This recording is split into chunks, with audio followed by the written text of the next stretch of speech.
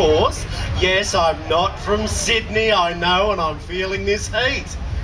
I'm from Melbourne actually, but don't hold that against me. It was very quiet down there last night, and I'm sure we'll have a lot more fun here in Sydney than we ever have in Melbourne. My name's Dulcie de Jour. I'm here to, of course, do the dog show today, the Eagle Pack Dog Show here at, I nearly said Midsummer, didn't I? Here at the Mardi Gras Fairday. But first of all, I'd like to tell you the dog show will be on at 2:30. There are wonderful prizes to be won.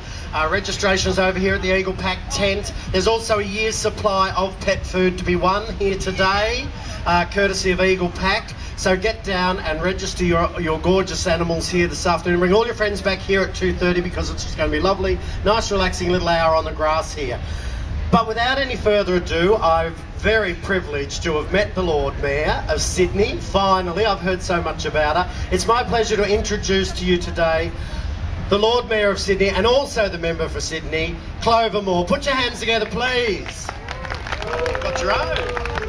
Is it working? I don't know. Is it on? Do you want this one? There you go. Hello everyone, and thank you, Dulcie, and welcome to Doggywood Fairday. I first of all would like to acknowledge the Gadigal people of the Eora Nation, the traditional custodians of our land, and pay my respects to their elders past and present. Well, we know Fairday's always hot, and this might possibly be the hottest one so far, I think, and the poor dogs. But anyway, I've got to say Fairday is one of my very favourite events about Mardi Gras, and I think Doggywood is my favourite event about Fairday. So it's a great pleasure to welcome dog lovers, fellow dog lovers. I'm here today with Bessie and Banjo. They're over there in the shade. And I've got to say that supporting pet owners is one of the things I do both in Parliament and at Town Hall.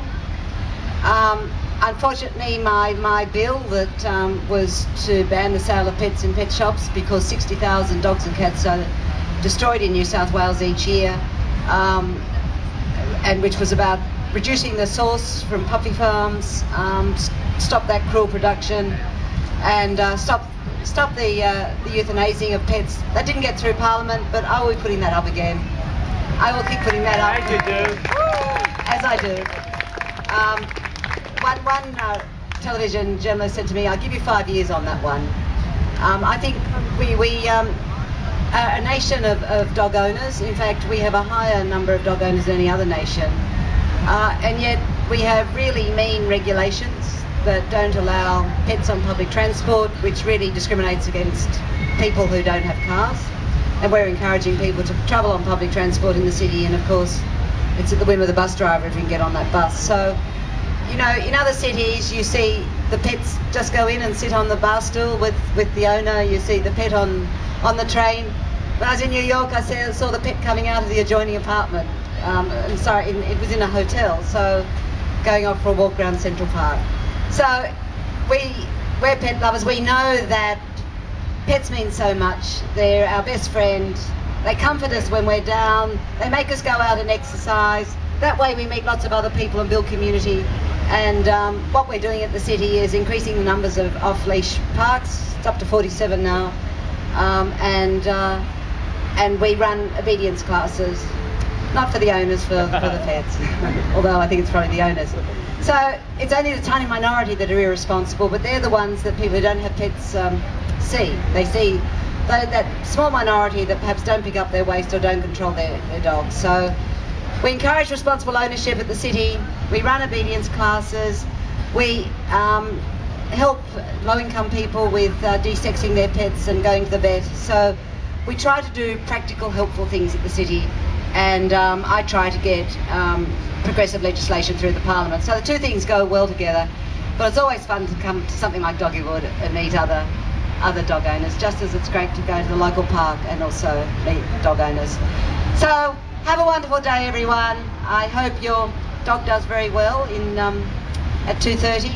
Councillor Philip Black's going to do the judging there, and I'll be warning him that it could be very bad for him politically. When I gave the prizes to, they all turned out to be staffies. Now, wasn't that funny? And I kept meeting people for the rest of the year who kept introducing me to their dog that didn't win a prize. So I only agree to judge dog shows now if everyone gets a prize. So I hope we're going to have something for all the dogs that participate this afternoon. So have a great fair day, have a happy Mardi Gras, everyone, and try and cope with the heat.